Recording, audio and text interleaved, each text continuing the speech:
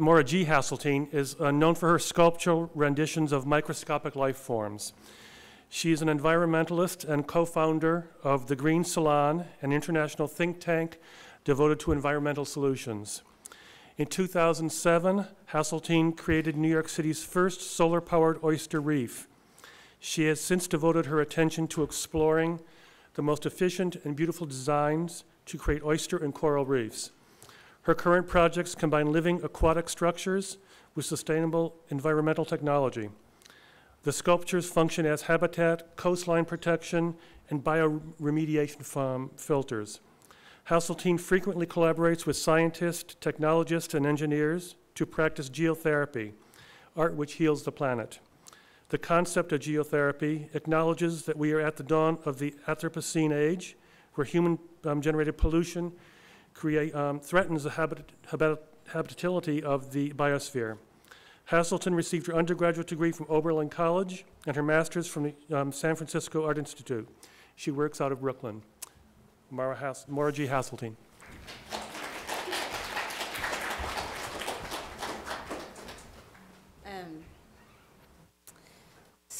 Thank you for the introduction. My name is Maura G. Haseltine, and I'm an artist and an environmental advocate.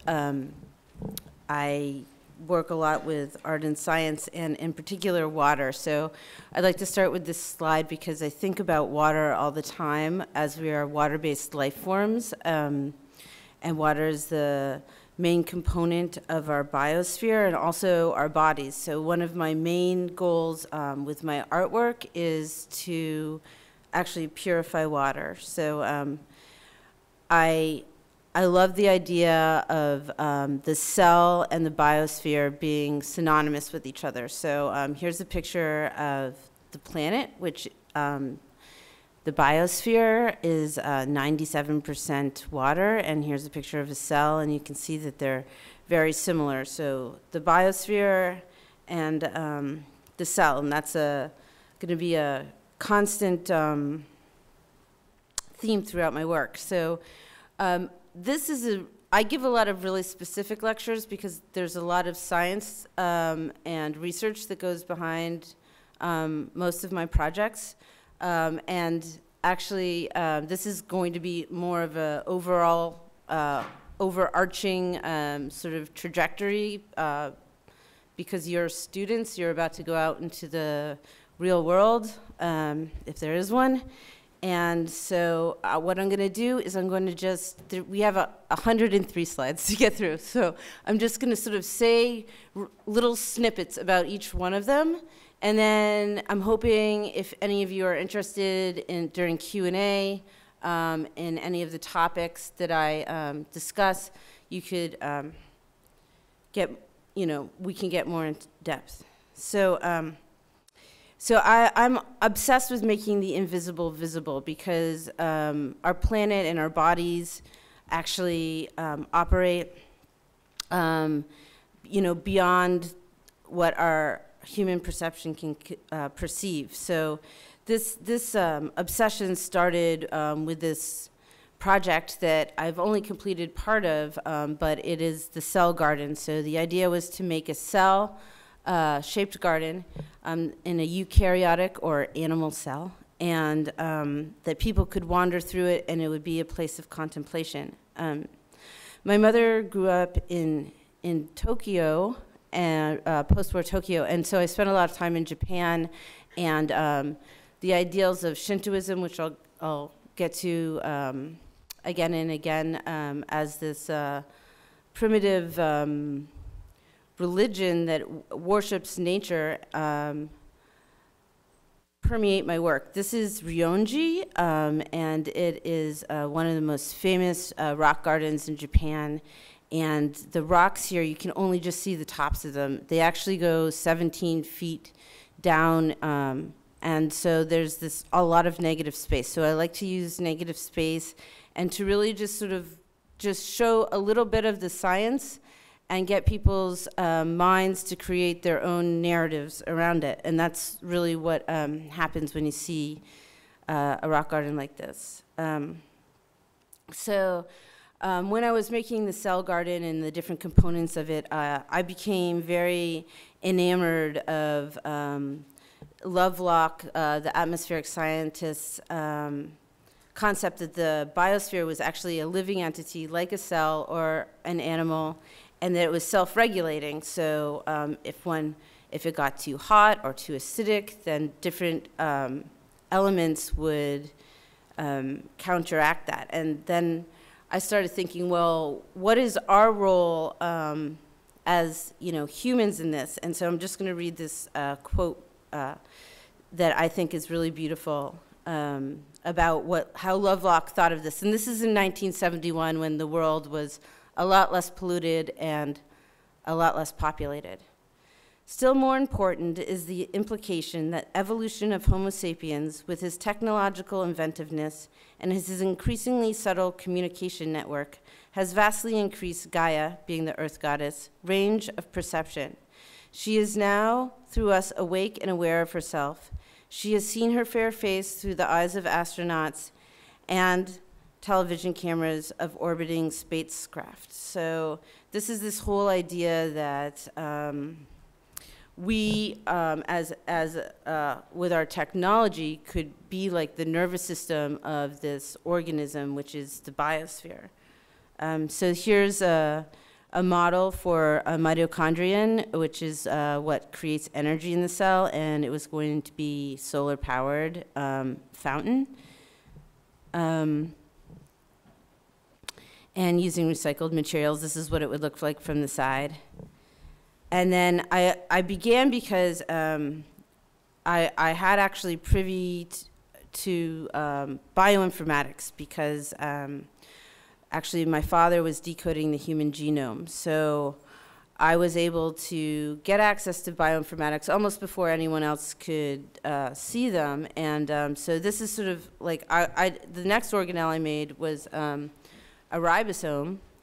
And that's kind of like the protein factory in the cell. So the first step was to get the scientific data, which is a published paper, to make proteins. And proteins are sort of like what control all the functions of the cell. And they're made through a sequence of amino acids. So first, to make a protein, you need the sequence of amino acids.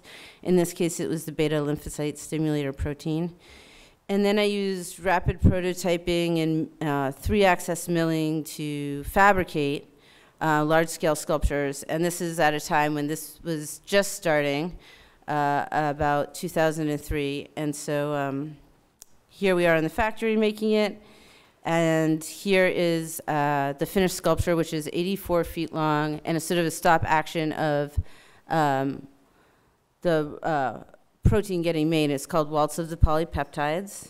So this is a ribosome, and they look kind of, I purposely made them look sort of like dancing figures because it's about birth and life. But scientists, when they see them, also recognize them as ribosomes. And then here's the finished protein that separates from the ribosomes. That was a ribosome making a polypeptide, which is a nascent protein. So these are ribbon diagrams of proteins. So proteins are so small you can't see them through a regular microscope. They're just like, this is just showing the energy flow of the protein. So it's kind of like if you took a Chinese kite and waved it around and you just saw that wave. That's what you're seeing here. So this is like one of the first times that people had seen one of these in 3 dimensions. I began working with the Singaporeans. This is their lab in Singapore. It's super clean. And it was on the SARS virus. This is when SARS was a really huge problem, and it was in the newspapers all the time. And so here's the sequence of amino acids for SARS.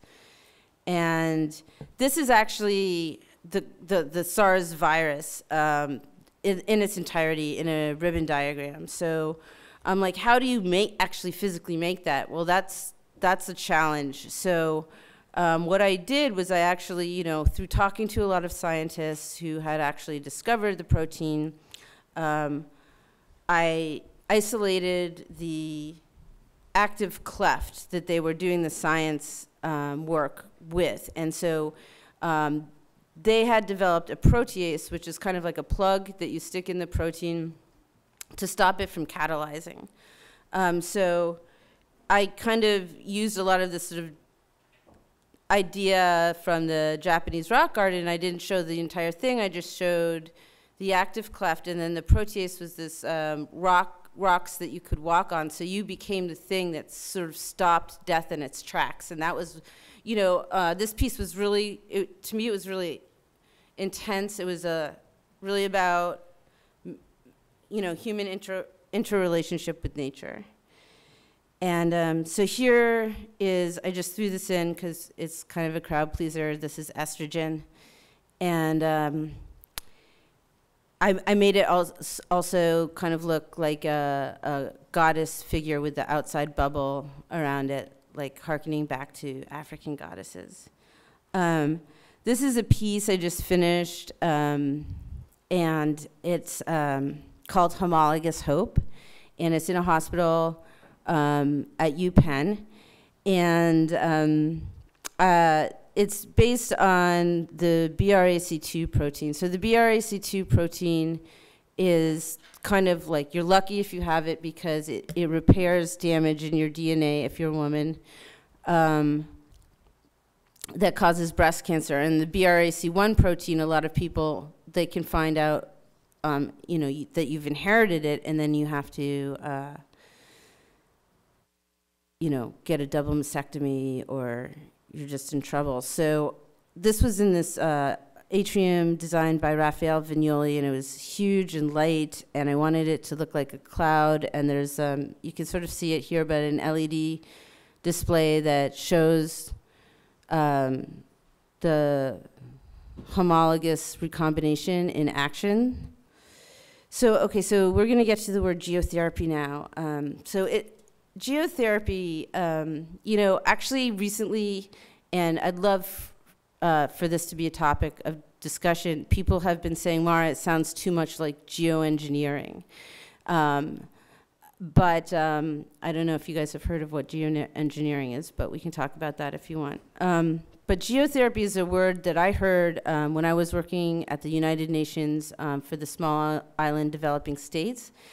And it was developed by a panel of scientists in 1991 in Lyon, France, a biochemist named Richard Graham, and also a cancer researcher named von Rensselaer-Potier, who said, you know, they had this panel, and they said, we need to develop a global bioethic that will address the fact that we are in the Anthropocene age. We are about to face massive overpopulation, and so there has to be this science-based global bioethic. And so that's something that I started addressing kind of directly in my work, but also it's a really general term, so it could be applied to science, it could be applied to art, it could be applied to ethics. And I just really like it because it doesn't have the same connotations that a lot of greenwashing words do, like even green or sustainability are often commodified, but this is much more about, you know, a belief system. So I began the next two bodies of work, and the one was really based on bioremediation, which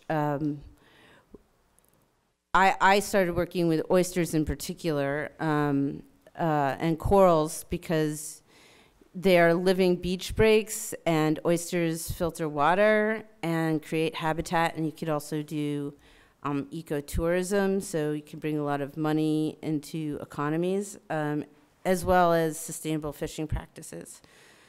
And then I also have been doing another body of work, which I'll get to in a moment, but that is actually sequestering toxins for fine art. So a lot of it's made out of uranium-infused glass and, okay, and plastic. So I like this idea towards looking to the past to see into a healthy future. So New York had 500 square miles of oysters, and I also studied a lot of oyster biology. And you can see in this picture here that oysters have these giant gills, so it takes up about a third of their body, and so they can filter up to 50 gallons of water per day. So I actually was teaching for a while at the New School, and we did a lot of science experiments, not using plastic or concrete to create substrates. So these are just cast porcelain oyster shells and different substrates, and then we worked with Cornell Marine Exchange, and there was like an oyster orgy on our substrates, which was really exciting. And it turns out of all the substrates, argonite, which is the same kind of calcium carbonate that's in the inside of a shell, or the nacre, works really, really well. I also studied with this gentleman named Wolf Hilbrits in Indonesia about 6 months before he passed away. And he was an incredible architect and sculptor, and part of this huge community that I'm part of called the Global Coral Reef Alliance. And so he took off where Michael Faraday, who invented the battery and electrolysis and kind of coined anode, cathode, ion, took off where there was this white precipitate on the battery, and that is calcium carbonate, so it can accrete like a shell from seawater with light volts of electricity. So I'll just quickly go through these. These are a project we did in Indonesia. And it also boosters the immune system of the coral and oysters that grow on it. It's self-repairing. And 3 times the strength of concrete. So here is the Sculptor Transcriptis that we powered up with and is still running with solar panels. It accreted calcium carbonate, you can see here. Because we wanted to show the public the sculpture, the oysters, I have to say, could be doing better. But what's doing really well, we also electrified Spartina, which is kind of sucking up toxins from the soil. It grows 3 times as fast if electrified. And that is kind of like a filter for, marshes, like a filter for shoreline protection. And I'm proud to say that I'm published in this book, my first scientific paper, and I also have a chapter on reef design. So this is a conglomeration of papers that have been written all over the world. This is an SEM of, or scanning electron micrograph image, a French scientist took called Beninger, and it's of a oyster gill. And so this is something I developed with my students, was this design for an oyster gill reef, so that it has this maximum flow through, and it touches very lightly on the benthic habitat, which is the bottom habitats, because you want sun to reach down there, and it has lots of nooks and crannies for fish to live in. And once again, it was this idea that it would grow out and kind of become like a poultice on the planet. So, in 100 years, you just see a healthy reef, and it's kind of like I guess you would say, a performance art sculpture. This is another project I did with the New School students where we gathered oyster shells from Grand Central Station, and we're overwintering them so that they get less disease. So this is, and then the concept was to put them in the water. So I like the idea that there can be this sort of process where, you don't just have a pile of shells. You have a design of shells, and it also sweetens the soil. I also wrote this sort of fairy tale book about all the experiments I did with my students in the New York, New Jersey Baykeeper. It's on my website if you're interested in the exact details of that. So I've been very influenced by Ernst Haeckel, who worked with Darwin and a lot of other artists around the turn of the century. And he was a German philosopher, scientist, doctor, artist, and this is a map that he drew of protists, which are single-celled. Once again, we're back to single-cell organism. And it's actually really, you know, from this kind of drawing we still use for the genus, species, and phylum. So I'm sure you've all seen his illustrations, but this is one of them. It's plate 28 from Art Forms in Nature. And it is also a protist, and is very, as you can see, very decorative. And so this is also a ceiling sconce, an Italian ceiling sconce from about the same period that was obviously copied from that. So there was this like great, you know, combination of art and science. And here is, this was torn down, but you can see the Eiffel Tower for the World's Fair in 1900. Architect named René Benet made this structure, which was based on a radiolarian, which is a kind of plankton. People were also making these beautiful slides just as hobbies from plankton. So there was this real interest in the natural world at that time that I found really inspiring, and so I got this idea that I would go collect plankton and make reefs based on the plankton that I found in those areas to just show the world how beautiful and great plankton was. And I was sure that the natural design of plankton would be great for reefs. This is not something I made, but there was a father-son team also named Rudolf and Leopold Balashka who also worked with this group, and they have a huge collection at the Agassiz Museum of Harvard, where I grew up. So I grew up looking at this glass. And you'll see why glass is so important to me a little later. This is a radiolarian reef that I designed. Here's Ernst, and his renditions of ctenophore plankton, which is kind of like a little jellyfish, and they eat each other. They're super beautiful when you shine lights on them. When they're alive, they look like rainbows. And this is one that I caught myself, and its tentacles are retracted because it's scared, and then I killed it. So then here is, I went to Japan, and I was in the show there. And this is one of the things I collected, which is called star sand. It's foraminura. It's about 400 million years old. And it's all over the beaches there. And I was in Okinawa, which is really the seat of the Shinto religion. And I give like lectures which are much more detailed about my time in Okinawa. But I'm not going to do that tonight. I'm just going to say that it's an extremely spiritual and beautiful place where all the shamans are female.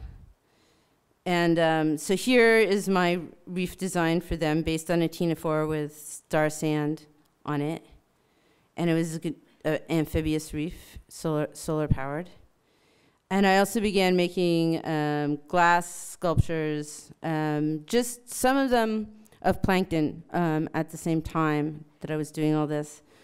These are, I call the ravenous ctenophores because they're really hungry and beautiful and alive, and I just wanted to show that, you know, part of the ocean is still really healthy. And this is some microscopy I did. It's of a cochiopod, and cochiopod from Japan, but I did the microscopy in Dublin.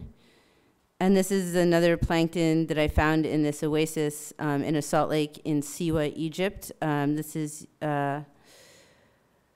a totally different kind of microscopy, which uses layers. And I don't think anyone had ever found one of these before, so I named it Mascarati because it looked like eyelashes.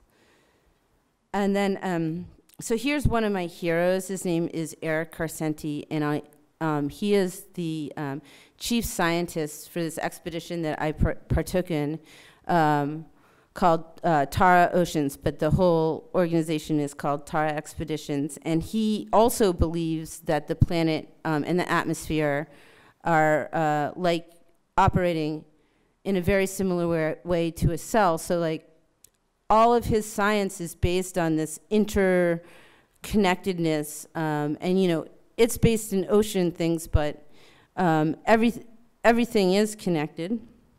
Also, you guys should really look out in Science magazine in the next few months, because this group is going to publish all their papers, and it's going to be a huge scientific breakthrough like we haven't seen in 100 years. They're basically, on this expedition, they were taking the temperature of the ocean and seeing how planktonic ecosystems related to atmospheric climate change.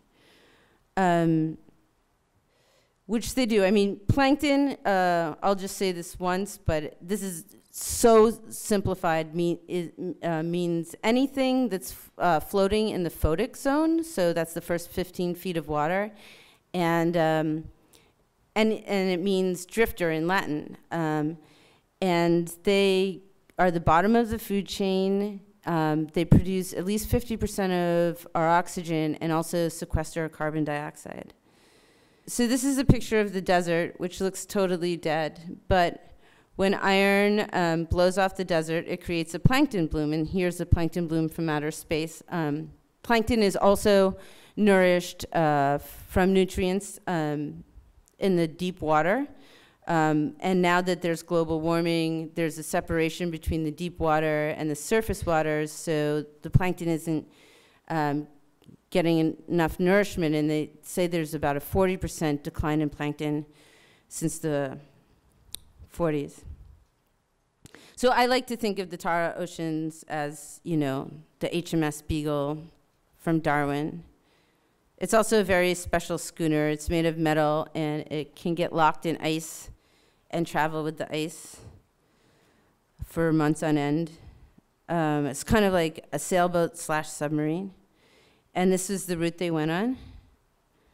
And this is the tip of the boat. So I was on there off the coast of Chile, and it was extremely nutrient rich because it was fed by the Humboldt Current. So we saw like a lot of charismatic megafauna, like hundreds of dolphins, sperm whales, flying fish. So this is them towing these giant nets. This is my little net. This is sort of what actually the ctenophores look like. They just look like dirt. So you can actually see these guys. They had a lab on board. So this is me and then a friend of mine who's looking at actually plastic in plankton. And this was some of the plankton that I captured, called a tintinid, which is sort of like a mid-range plankton, and it eats plant-like plankton. And I made a lot of champagne glasses that glowed, that were uranium, because I thought they looked like little champagne glasses for a mermaid. And this is the picture that's on the poster, and it's a Lithoptera plankton. This is I fell in love with this plankton, so this is the only one I've made that I haven't actually captured myself. It was actually captured in the Mediterranean by a scientist who works with Tara called Christian Sardet. And it's kind of a vegemal, and it's made of strontium, so the green part photosynthesizes, and then the crystal part is made of strontium, which is this kind of calcium carbonate, and it travels to the bottom of the ocean and to the top of the ocean every single day, and no one knows why. So this is some of my microscopy, and I started finding plastic strands actually in every single sample from all over the world, and here you can see some plankton stuck to a piece of photodegraded plastic. And then also here is in Okinawa, a foraminifera plankton, but all those strands are plastic. And then I started finding out more and more about plastic.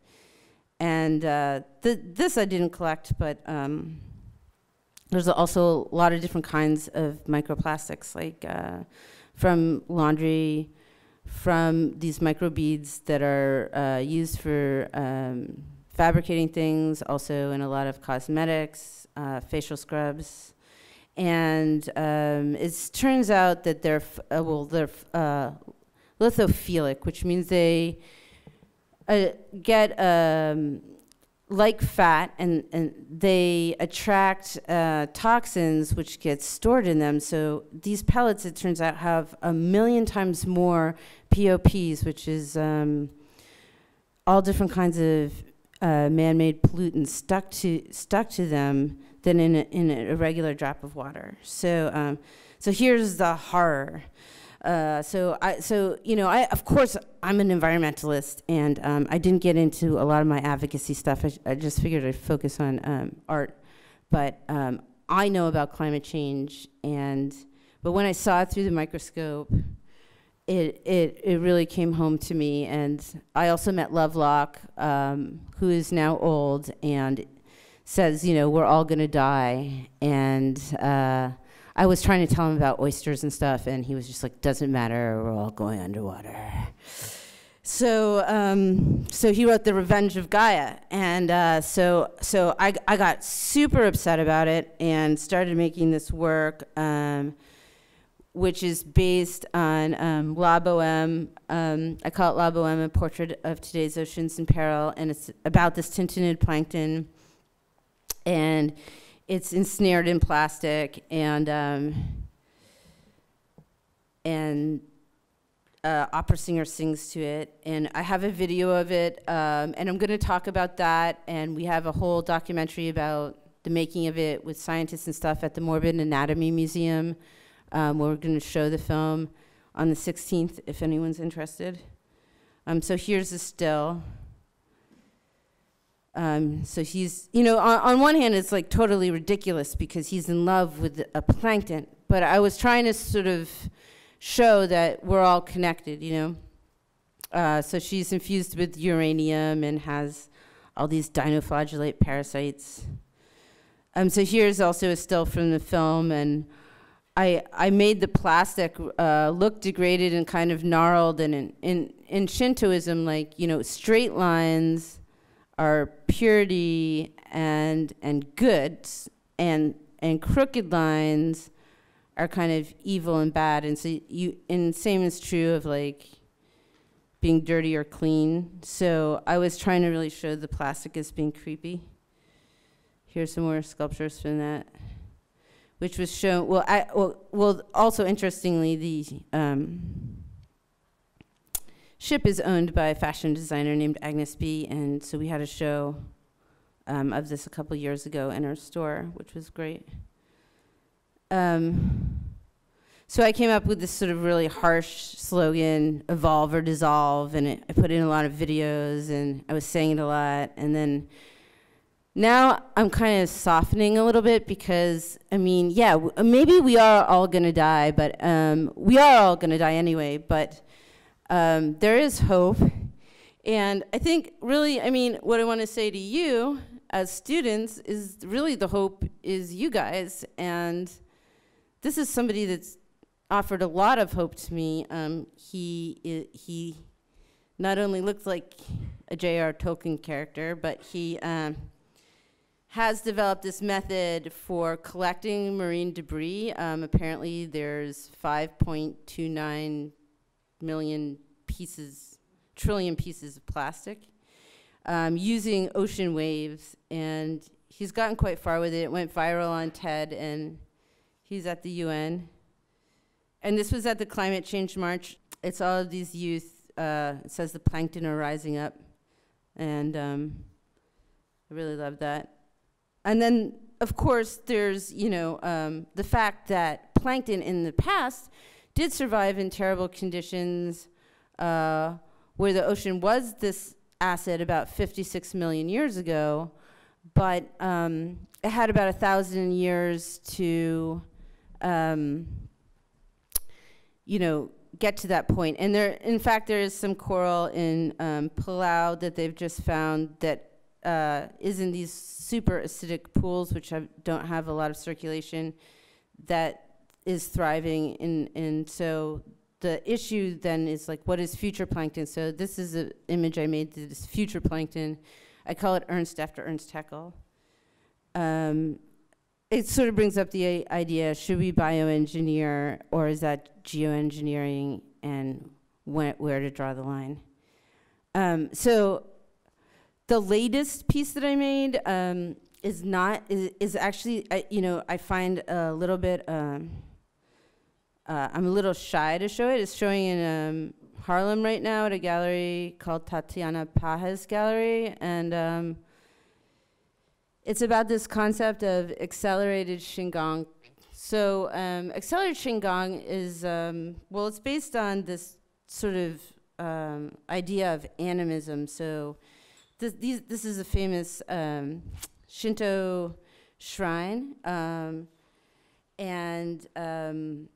here it's called the Wetted Rocks, and it's this idea that, which is really similar to the Gaia theory, which is why a lot of scientists hate the Gaia theory, but that everything is alive, and that the kami, which is like the life spirit of things, can inhabit certain rocks, certain people at certain times. And if you experience Shinkong, it's like sort of like enlightenment, and you can actually see the kami. So in this piece, it's like, it's really based on something. It is based on my idea that the whole planet is alive and functioning like a cell. But it's also based on this other thing where when you experience Shingon, it's like the kami can pierce through all the different layers of existence and reveal themselves to you. And anyway, this is us making it. It's sort of like glass, super heavy, like lava. This is really elemental. And then we collected rocks in nature. And here it is in the gallery.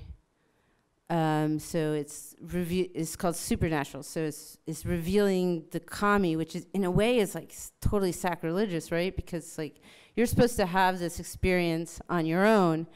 But I just think enough is enough. Like people are so divorced from nature right now that they need to have this accelerated Shinkong where we just get in touch with nature super fast so that we can evolve and not dissolve. And yeah, thanks a lot.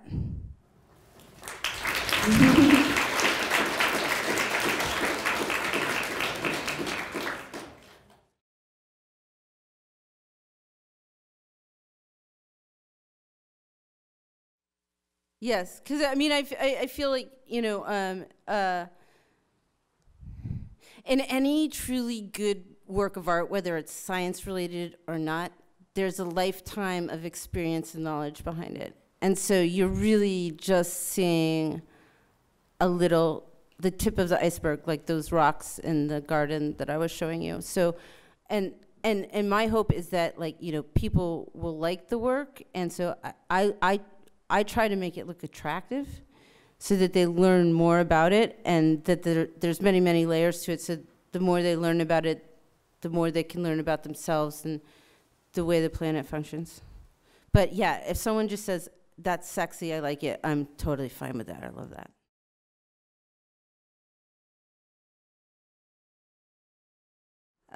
Well, it's really, being an artist is pretty hard. Like, a lot of times you work really hard and you do these sort of like barefoot science experiments, and really, like right now, I'm not doing that much oyster restoration, honestly.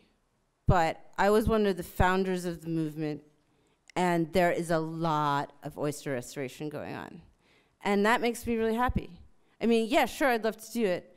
But I think that artists, a lot of times, are like these catalysts, and they can bridge between the science and the art, so that, yeah, you might just say, oh, I really like the way that gill sculpture looks. We made a huge one that you can walk inside and stuff, and it looks really cool. And then, I read the blurb. Oh, that's really interesting. I want to learn more about that. And then, one thing leads to another. So I think, you know, really for awareness, it's really important. And also, like for me, you know, I do think we've gone like, I do think that we need to like do CPR on the planet, as Lovelock kind of talks about.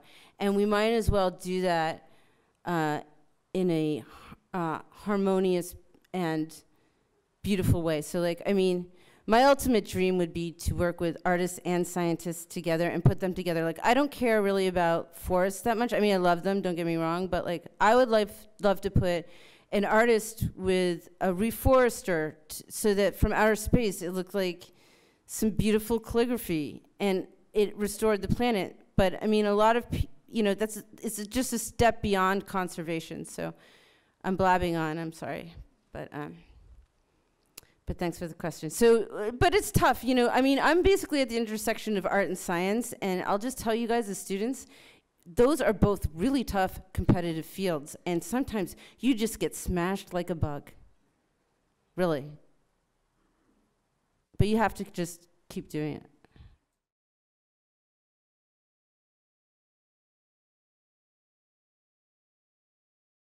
Gen Space.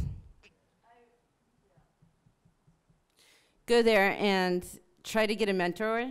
I'm actually a member of Gen Space, but go there and go to the lectures and meet that group of people. It's a community biotech lab, so if you guys aren't in school, it's not very expensive to join it, but you could also just like, if I were you, I would just go, and I can, if you come talk to me later, I can tell you who to talk to.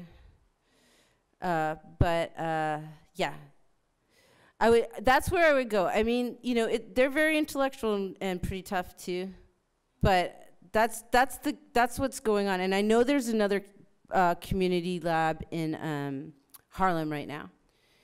I forget what it's called though.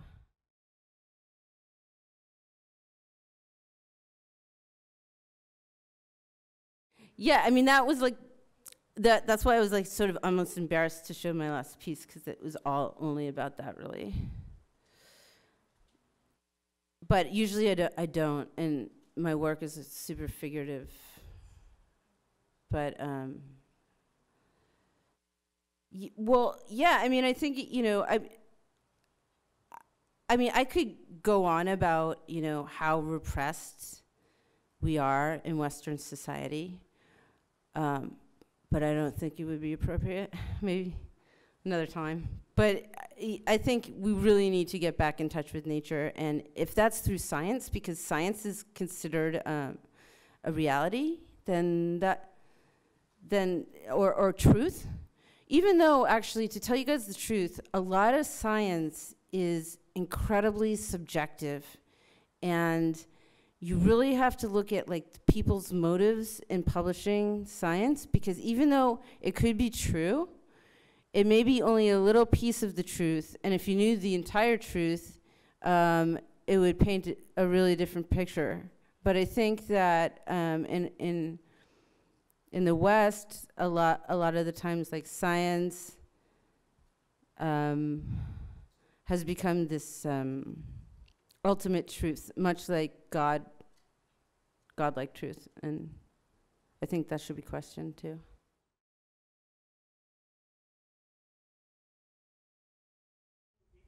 Okay, even if we totally destroy the planet, it will grow back. Really what people are fighting for right now is their right to breathe. And quite frankly, I mean, okay, I'll just admit it to you guys. I was born in 1971, and the planet was pretty perfect. I mean, I just remember being a little kid in Maine thinking like, wow, you know? And now you go to a beach and there's trash all over it. But the planet will clean itself up. Like, I mean, for example, there was like this oil spill in France like 15 years ago, and all these microbes just cleaned it up really fast. And then, there, you know, the Gulf one, they put all this like chemicals in, which just killed all the animals and stuff, and caused a much bigger problem. So, I don't know. I mean, and it's like, I think it's important, even if the planet is dying and we're all gonna die, to sort of like take a deep breath and enjoy moment by moment. And that is like a spiritual thing. Like, there is still so much beauty on the planet, and it is a beautiful thing to be alive. And I do have hope, and honestly, I just feel like we need accelerated Shingon. Like, we can get over tribalism, greed, and our dependence on fossil fuels.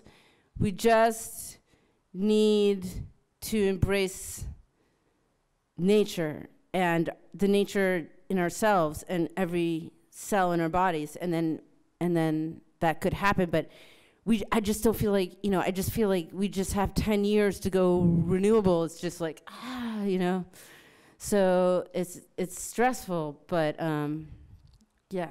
I guess that's a really long, complicated answer. But.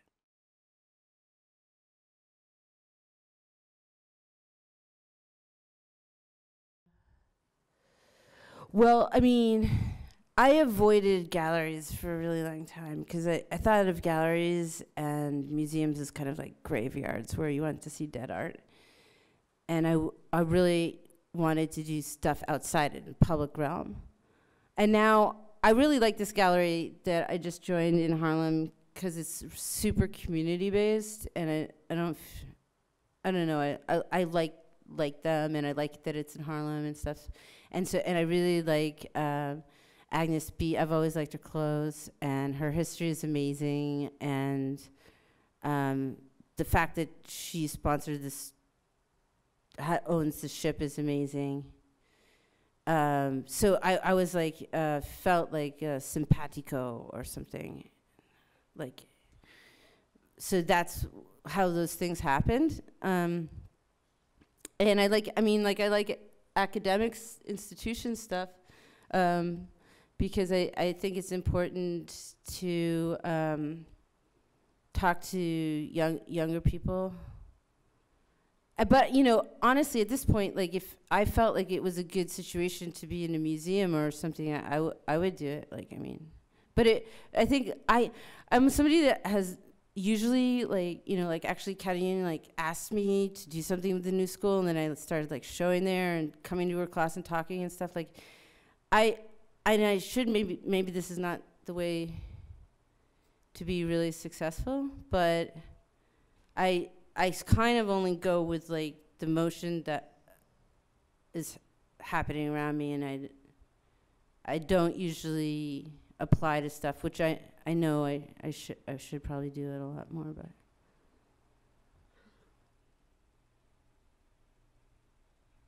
Okay, thanks very much, you guys. Have a great night.